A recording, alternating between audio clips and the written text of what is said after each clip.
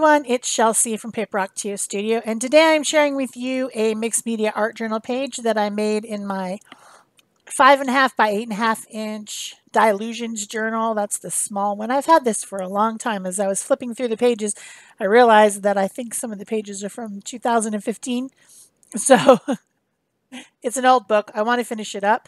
I just have two empty spots and then the cover to do, and then this book will be done.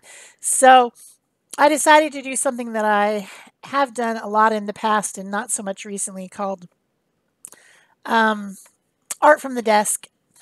It basically means using up the two boxes that I have. I have a small one that's like an oval shape on my desk, and then I have another one by my feet under my desk for larger scraps. And when I don't feel like sorting my scraps, or when I just have some little thing that I got in Happy Mail or something, and I just want to store it for use later, I put them in these plastic containers to use for collage, because as you know, I love collage. Love, love, love. It's what I do the very most. Of any of the things that I do with all my different projects. I just like to glue stuff to stuff. It's a love of mine. So I grabbed my two boxes and I just went through and quickly pulled out some things that I thought I could use on a page without any plan, without any idea of what I was going to do. I just grabbed some stuff that kind of coordinated together as far as color wise, some purples, lavenders, pinks, light pink, light blue, things like that I thought went together. And I started my page. And the first one I grabbed was this piece of deli paper that had some stenciling on it, which was from a gel plate. A very common thing that I do with the gel plate is we'll put a dark color underneath, put a stencil over, and then pull out the color from the holes of the stencil so that I can add a different color. Usually multiple colors. And so that's what that is a piece of deli paper that I cleared out the paint in between from. So it's kind of a reverse image of a stencil. And then I found this little stamp, postage stamp. And it has a dragon and some castles. It's a forever stamp that I got on Happy Mail. I very often on Happy Mail rip off the stamps. If they're cute stamps, not just the boring ones, but cute ones, I will keep them and use them in collage. And this whole page ended up being inspired by that stamp. So I wanted to showcase the stamp, and I had this little tag from a piece of clothing, the hang tag from a piece of clothing. And so I put the stamp with its cancellation bars and then some other little bits of collage on the tag that I plan on putting on the page. That's like my inspiration right there. It's going to be right exactly where I put it. And then I decided to create a scene like or similar to the one on the stamp. So I picked some of the lighter colors. This particular one is lavender, although in some of the pictures it looks silver. It's because it has a metallic sheen on it, and it also has been embossed, so it has bumpy flowers on it. And I started my castle, my turret. My first turret is made out of that. Then the second turret is made out of, when your printer decides that it wants to test itself randomly, and it just starts printing crap, if that ever happened to you? Well, that's a piece of the test paper, and it just has these hash mark lines on it, and I thought it was kind of cool, even though I didn't tell my printer to do that. I thought it was kind of cool, so I kept it, and that was just a little scrap, and I made my second turret out of that, and then I was using this lavender polka dotted scrapbook scrap from somewhere. I don't even know where it came from, to make my conical tower tops. And then I made another little turret out of that same lavender. Excuse me. The short fat turret down at the bottom, that was a tag that I had cleaned off a stencil. Like when I spray with a stencil, there's always this big bunch of it left on the stencil, and if you just turn that over and flop it onto something, it'll make a mark. And that's what that is. I could tell it's that lacy mandala stencil that I have with different color sprays. I was spraying through the stencil and then made a stencil print on a tag, threw it in the bucket. These are the things that I have. Then this piece was obviously a gel print, 6x6, probably a cleanup from all the stuff that I had been putting on my 6x6, because I often will use the 6x6 and the 12x12 together and use the 6x6 kind of like a palette, and I'll put different colors on it and roll them out and then pick those up and put them on my other plate with the brayer. But it's beautiful. It's got a really nice bright pink with some orange and stuff on it. And so I decided to make the dragon that is curving around the castle with that. So I'm not measuring. I'm not drawing. I'm not fussing. I'm just cutting out these pieces and sticking them on there. It's as simple as that. It really is. I don't worry too much about things. I know that shape is kind of weird, but I know that part of it is going to be covered by that turret, so I'm not too worried about that section in the middle that kind of looks segmented and weird. Not a problem.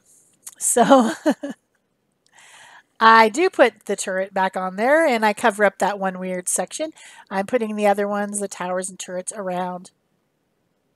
I also know that this blank section down at the bottom is going to be covered by some sort of wings, because in my world, dragons have wings, and I also know that I had a pattern drawing of a butterfly wing that I made at some point for some project, that it was just like one butterfly wing that is printed on a piece of paper, and I grabbed that. So I think I'm going to try to use that for the dragon wings.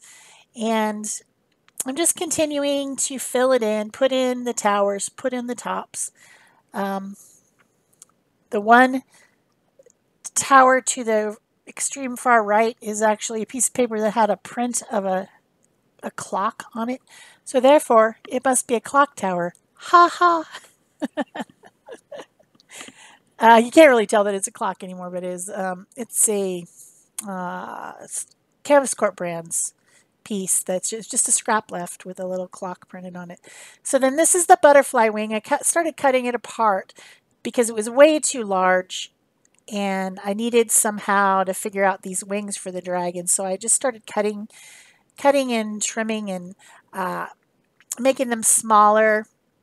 They no longer really look like butterfly wings anymore, but they could be dragon wings. Who knows? So I put those on, and that does a good job of covering that blank spot there that was bothering me. And then I grab out another piece of paper, or a few pieces of paper, trying to find something that's the same color as that piece of paper that I was using for the dragon, because I ran out of paper. I used it all up. The whole 6x6 piece was, pretty much used up. So I find this tag that had a bunch of sample-y stuff on it, but it's got the right colors. And so I decide to use it to draw my dragon's face, head, whatever, top part of the neck. And I do that with a pencil by just kind of holding it in place and then drawing where I think it should go, and then cutting that out. And now my dragon has a face, which is a good thing, because it would, right?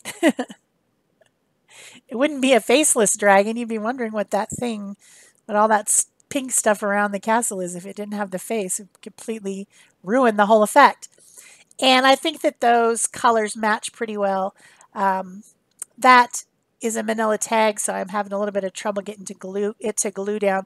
Of course, I'm using Liquitex matte gel, and I have a wet baby wipe, and I just kind of press to get it to stick down eventually.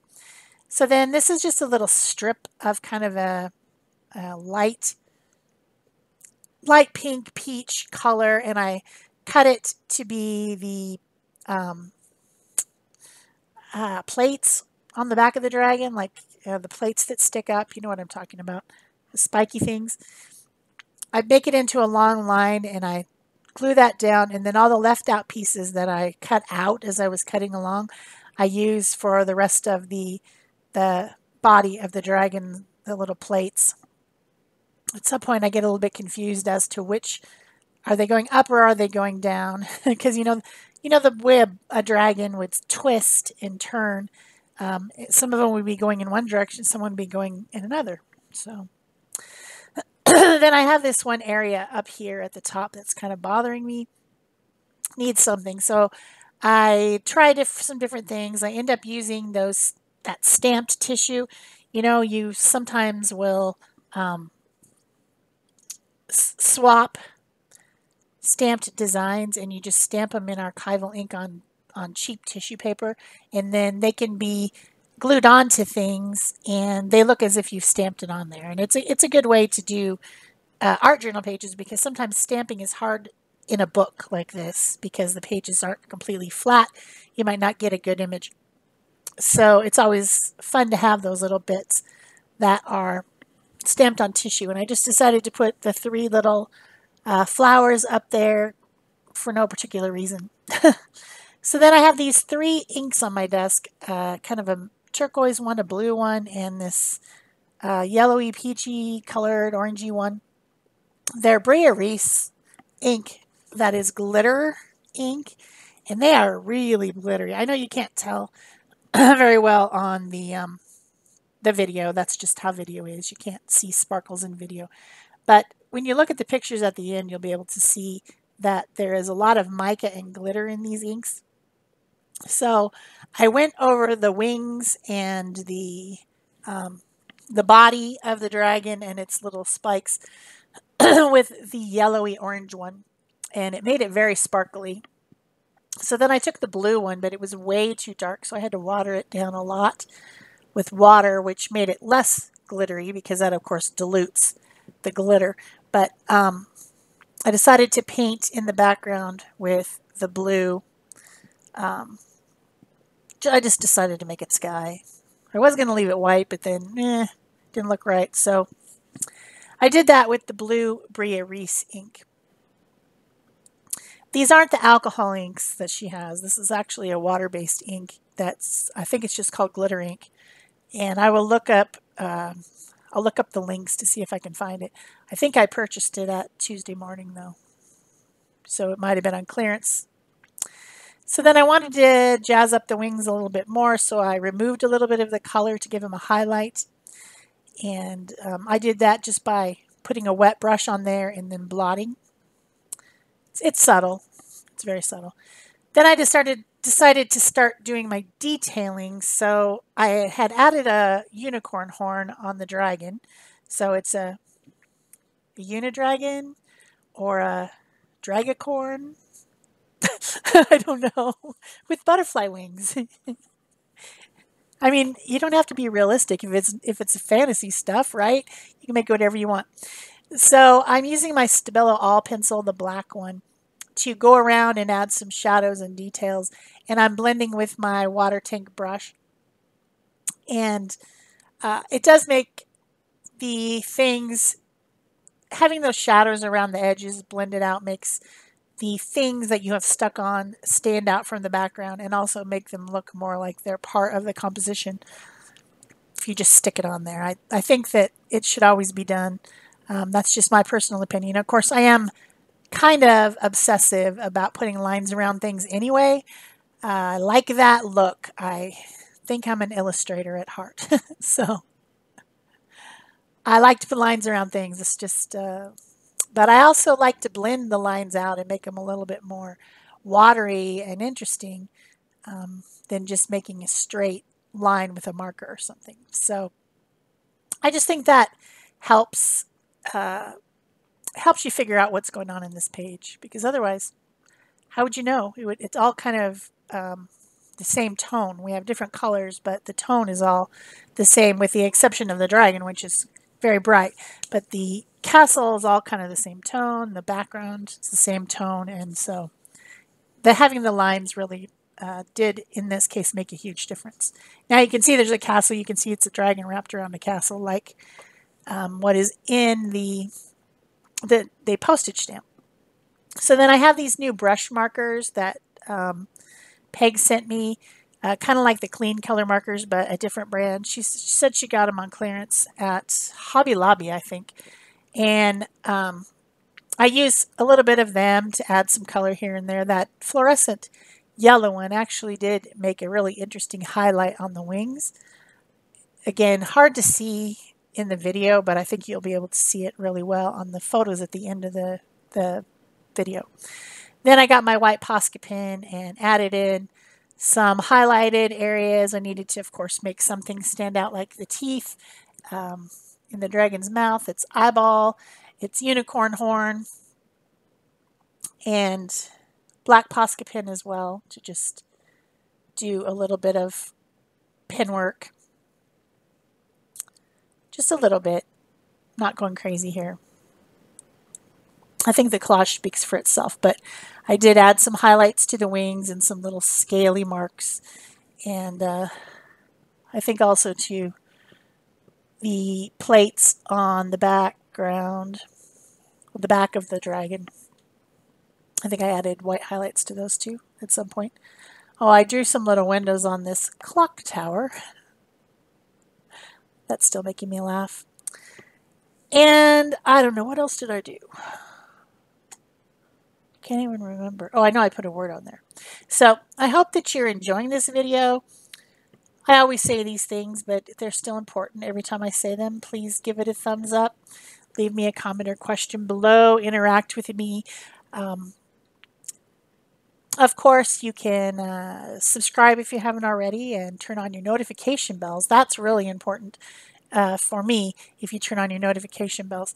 And then you can also share this on Pinterest. And if this is your last video, it would be really great if you went to a person's channel that has 1 million or 2 million subscribers and end your YouTube viewing experience on their video instead of mine. Apparently that does make a difference. So I have these stickers that somebody sent me recently in Happy Mail, and I decided to use them because they were the right kind of fun, funky stickers. And I put the word fantasy, stuck them down, sealed them up with some matte gel medium, and then instead of coloring inside the stickers, I took that blue sparkly ink that was still left on my palette and colored around the outside of them to leave them white and make them stand out from the background.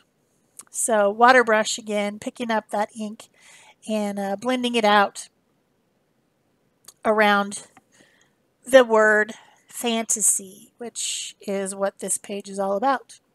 Because I don't think that dragons are real. I wish they were, but I don't think they are. So, and certainly not dragacorns or unigons with butterfly wings. So, yeah. Of course, then I had to go back in with my white and touch it up because I messed up, of course. And I think, yes, of course, I have this Wink of Stella. Is it a Wink of Stella? No, it's not. It's the Spectrum Noir version of Wink of Stella. So it's a clear glitter pen. And because that glittery ink made the dragon glittery, I went over a lot of the other elements with that clear glitter, and you should be able to see it somewhat in the pictures, although it will still not be as sparkly as it is in real life. So that's it for me. Thanks for watching. Bye-bye.